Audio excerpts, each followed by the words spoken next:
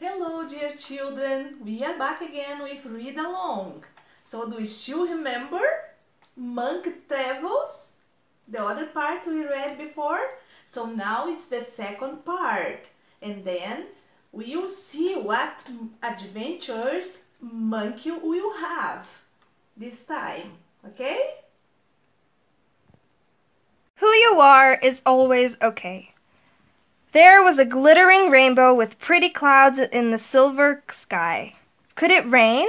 Monkey asked his good buddy Louis. Buddy Louis said, "Let's stay outside. It could be more fun when it rains. We can put on our special coats to keep warm and dry." They both played like raindrops splashing in the puddles of clear, clear water. They were singing and dancing to Peanut Butter and Jelly Boots, their funny rhyme while swinging about having a great time. They grinned at each other, sharing that special feeling. Things always change, so keep being happy. Monkey was learning so many brand new exciting things. It was so enjoyable, like picking and eating big, fat, red, juicy plums. He thought about the plum tree and how amazing nature works. In the autumn, it would gently shake off its flowers into the wind, and they would fly away and come back again in springtime, like a beautiful magic show for the world to see. Then the flowers would change into fresh fruit to eat. Yum, yum, yums! Smile for a mile and dance a lot. I'm such a pure munchkin. Shall we begin? With a happy heartbeat and a great big grin? We can all skip together and smile for a mile. We can all play together and laugh for a while. Let's come and do a dance like a jumpy monkey, down the garden path where it's a little bit bumpy. Tulips are flowers that we can smell for hours, flying through the space with our superpowers. Monkey's friends could sing and dance all day long, bouncing and playing to Monkey's funny song. Don't give up. Monkey was given a sparkling new present by his family. It was a grand puzzle. How exciting! He unwrapped the large orange box and placed the big colorful pieces on the picnic table. Some of the pieces seemed like they didn't fit, but he believed they must fit somehow. Monkey kept trying different ways to finish the puzzle. His hard work was worth it. He felt proud as he finally finished it all by himself. It was a loving golden angel with wings like a friendly white bird. She was smiling at the monkey. Every day with everything be better. Monkey was safely at home with his loving family who were always there for him. Opening their arms wide, he gave him a big warm hug and threw him in the air cheering. Monkey, you look so bright. You have brought back the light from the moon to the stars. Monkey had traveled afar only to find the journey home as sweet as the fresh, squishy berries they were sharing together. Sleepy Monkey had a big stretch while rubbing his fluffy tummy. Then he curled up under his little soft blanket and slowly drifted into dream, ready for another adventure. The end.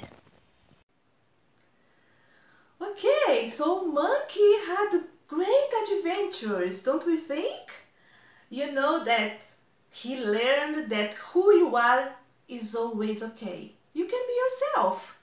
You don't need to think about what others might judge you. You can just be yourself. And Monkey learned too that chains are good.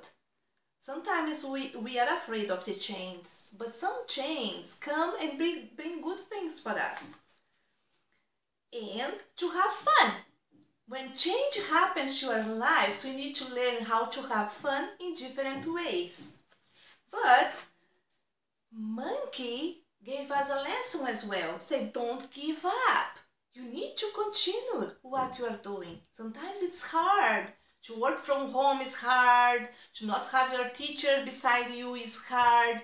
Your friends that you like to play with, and you have some fun at school. But you keep going. You don't give up. And then he discovered that his family is a gift. That the best thing was to go back home and have his bed and his things around him and his parents and all his family members around him that loved him. So that adventure stops here.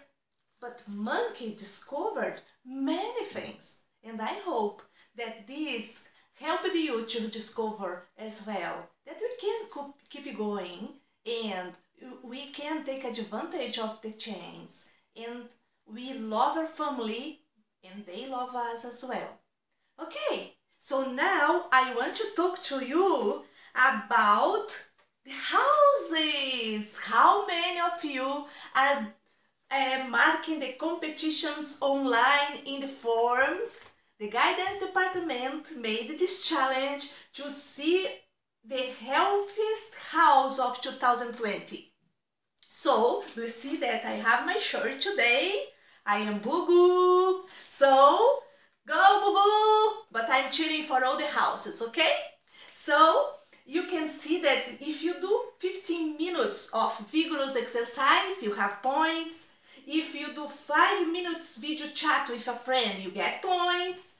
If you write 5 things that you are thankful for in a day, you get points, and so on. You have the list there. If you get 8 hours of sleep, or sit in the sun for some time, or try to do something new, or complete all the work from the school before 5 o'clock, and so on.